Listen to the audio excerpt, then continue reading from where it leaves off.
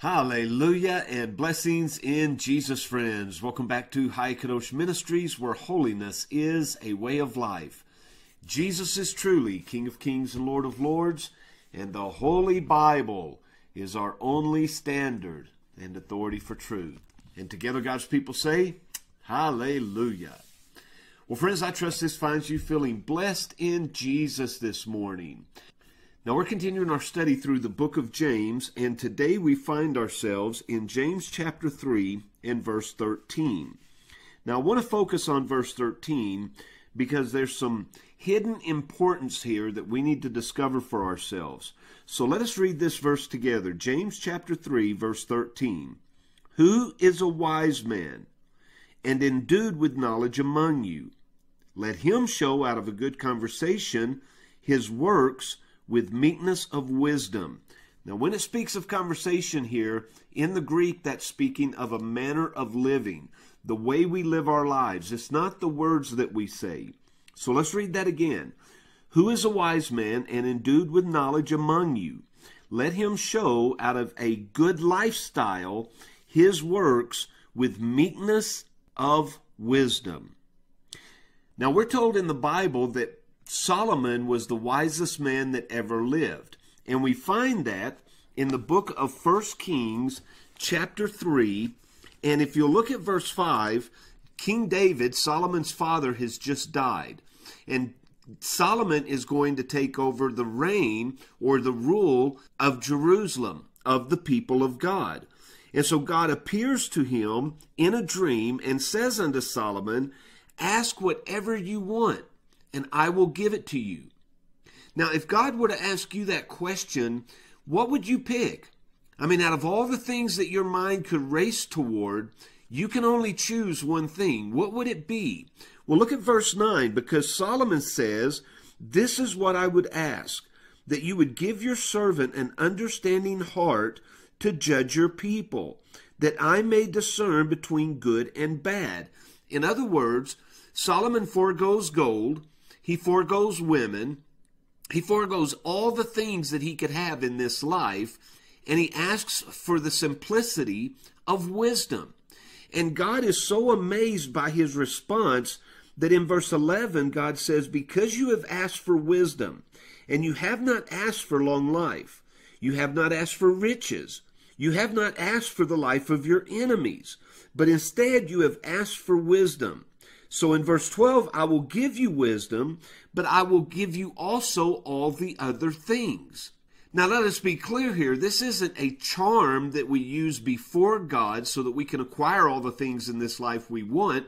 But God knew Solomon's heart. He knew Solomon was sincere. So he imparted unto him wisdom. And notice in verse 12 it says, behold, I've done according to your words. I've given you a wise and an understanding heart, so that there was none like thee before thee, neither after thee shall any arise like unto thee. So before Solomon, there was none wiser. After Solomon, there was none wiser. Only the Lord Jesus, because he was God in the flesh. Well, understanding that, let's look at our text again, James chapter 3, verse 13. Who is a wise man? Well, if we want to know what a wise man is, what it requires to be wise, wouldn't we look to the wisest man that ever lived, that being Solomon?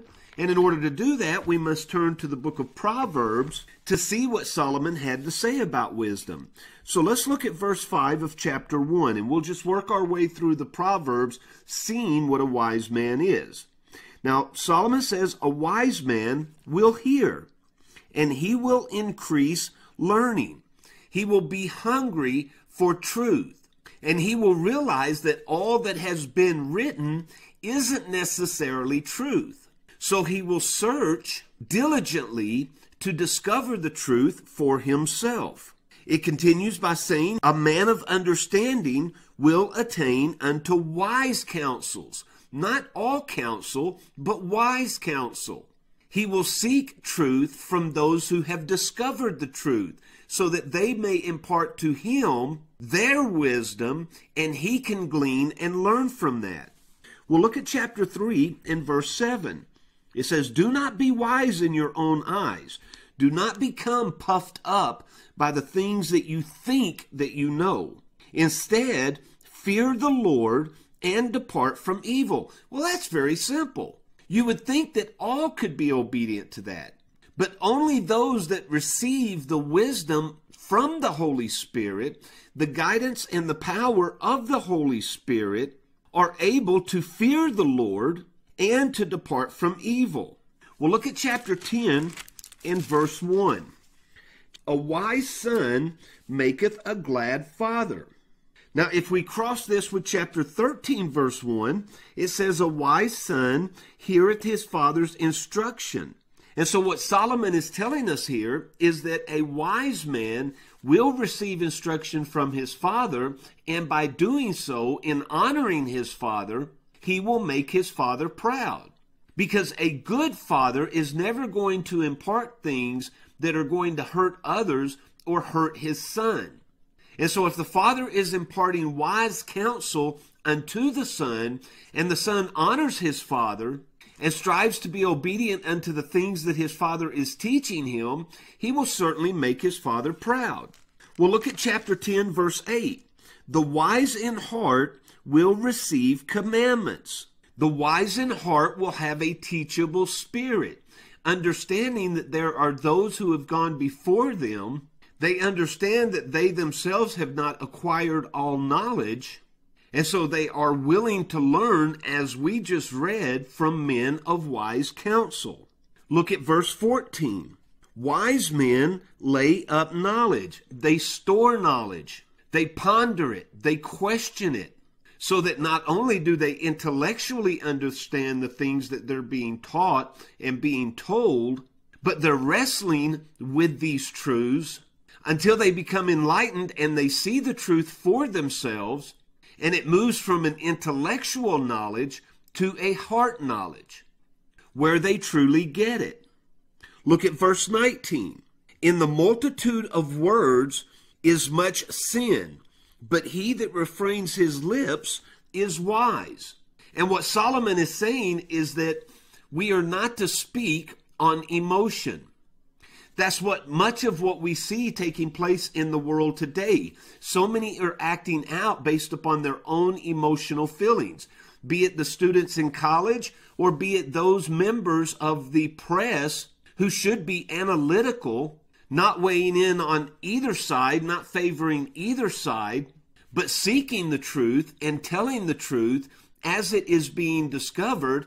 And yet they are so emotional in what they want to happen that they're acting on their emotions and they're speaking without refraining their lips. We do this in the heat of emotion as well.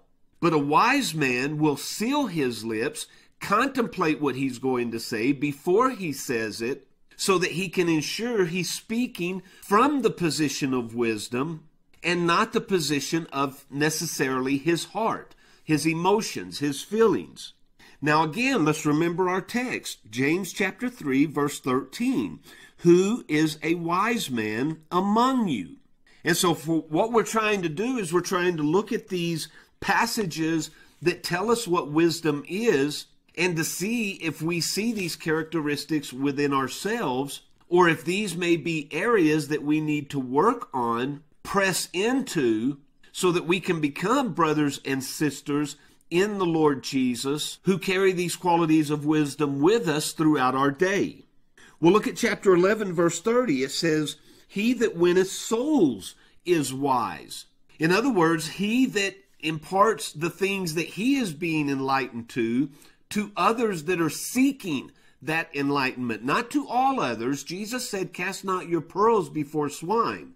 But there are those who are seeking truth, and when we find them, when we come upon them, we want to impart to them the truths, the things the Lord has shown us through and by His Spirit, enabling us to be more obedient, more dedicated servants of the Lord our God. Well, look at chapter 12, verse 15. It says, he that hearkens unto counsel is wise. He that will position himself in a seat of learning. He that will not allow himself to think that he's got it all figured out, but he is learning from others. Look at chapter 13, verse 20. He that walketh with wise men shall be wise. Surround yourself with wise men. Surround yourself with good, honest, biblical teaching. Now, there are practical aspects to all of these truths that we've talked about so far that apply to any issue in life, but we're looking for the spiritual aspect. And so if we want to ascend in the way that we see God, the way that we understand God, if we want to become more enlightened, then we must find those around us who are enlightened, who have seemed to arrive at least at that point in their journey, and those are the ones we want to surround ourselves with. So we're not going to give ourselves to the many frivolous, empty, vain things that we can find on television, social media, internet, but we're going to place ourselves under the sound teaching of the doctrine of the Bible, and we're going to train to be better students of the Word. And this is what chapter 14, verse 16 says. A wise man fears, and because he fears God, he departs from evil. He doesn't chase after things or spend his time on things that are frivolous, vain, and empty, but he gives his time and attention to things that will help him grow in the Spirit, grow in his understanding of God and the Word of God. Look at chapter 15, verse 7. It says, the lips of the wise disperse knowledge. We spoke about this a few moments ago. We're going to find those, we're going to search for those, we're going to keep an eye out for those who are hungry for truth, and we're going to spill everything that we have learned into them because we see their hunger and thirst for righteousness. Look at chapter 20, verse 1. Wine is a mocker. Strong drink is ravaging, and whosoever is deceived thereby is not wise. So flip that. Let's look at the opposite of that. A wise man will abstain from wine and strong drink. That's what it says. Wine is a mocker, strong drink is ravaging, and whoever participates in these things is not wise.